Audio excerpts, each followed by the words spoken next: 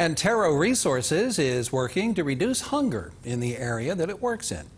At its annual luncheon with 26 food pantries from Harrison, Doddridge, Tyler, Wetzel, and Monongalia counties, Antero Resources honored the works of volunteers and their mission to feed the hungry.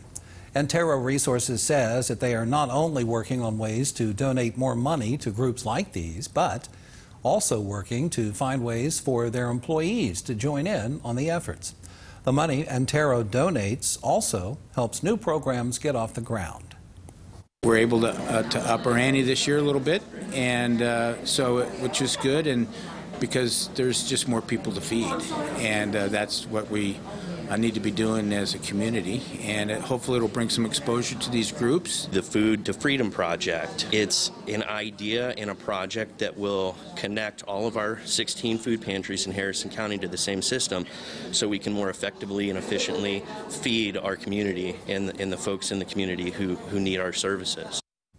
And Antero Resources donated $21,500 to West Virginia food pantries to be divided across this area.